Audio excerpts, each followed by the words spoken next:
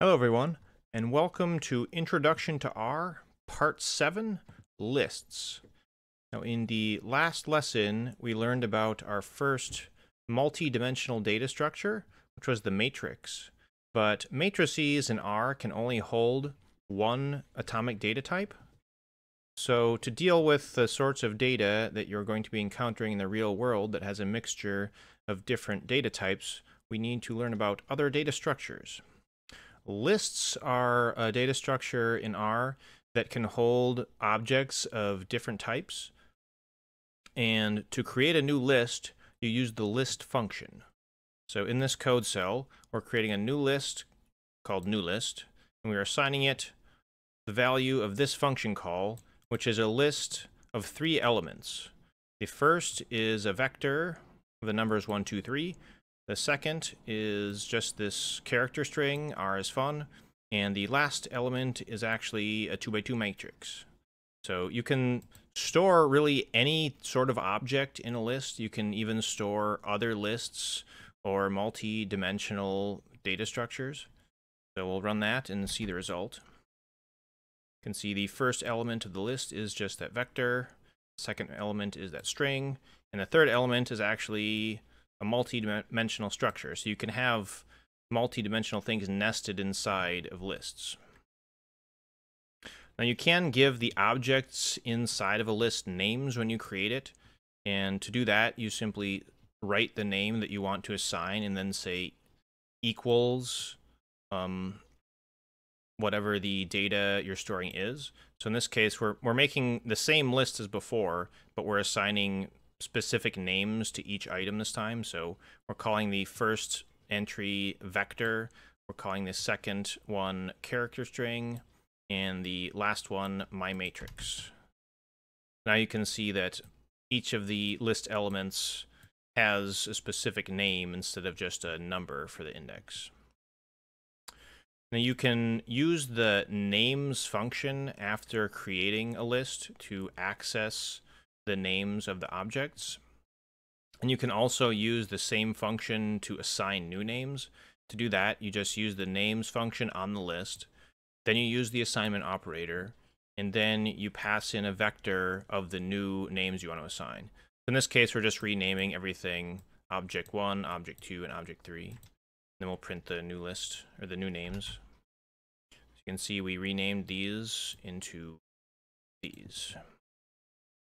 Now you can index into the items in lists similar to how we indexed into vectors and matrices. So you can use the same vector indexing constructions we learned about.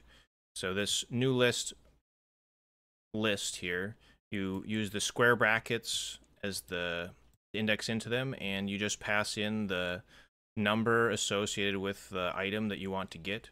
So in this case, we're taking new list and we're getting items 1 and 2.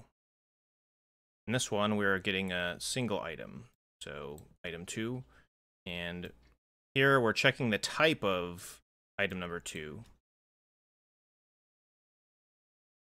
You can see when we select just item number 2, we're actually returned a list containing that one item instead of the actual item itself. And when we made new list, we know that that second item is actually just a character string. It's not a list. So the fact that it returned a list and not a character string can be functionality that might trip you up. To actually access the item inside of that second index and not just take a slice that returns a new list with only one object, you need to use this indexing notation where you use 2 brackets instead of 1. So here we're taking new list and we're saying we want to get the item at index position 2 and we want the actual data object instead of just a slice that returns a new list of length 1.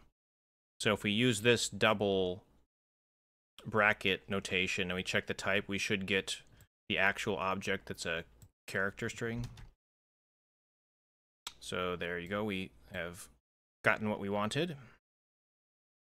If you have assigned names to your list objects, You can also access the items using those names instead of numerical index values.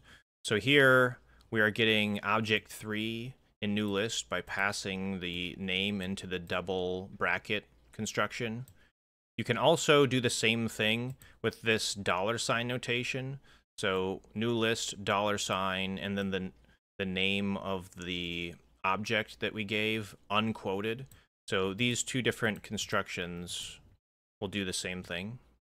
They'll both get us object number 3, which is a 2x3 matrix that we stored in there. And you can actually do complex indexing where you're indexing into multiple things all at the same time. So here we're actually taking the new list, we're getting object 3, but the object 3 itself we know is a matrix, and matrices support indexing as well. So after we've indexed in and grabbed that, we can also do something like this and pass in a second index to get, say, a specific element within that matrix. So here we are getting the matrix out with this part, and then with this part, we're getting element at row 2, column 2 within the matrix. So this should just return a single number. It should be number 4, right? Because that's row 2, column 2. So there it is. Now lists support a variety of functions that let you do different things. In particular, the most useful ones are probably looking at the structure and summary of the list so you get a sense of what it contains. So we'll just show a few of those functions here. The length function works on lists just like vectors. It will return the number of objects stored in the list. The str, or structure function, gives you an overview of the different items the list contains. And the summary function gives a summary of the list contents. It's kind of just a different view of the structure of the list. So let's run these and look at the output.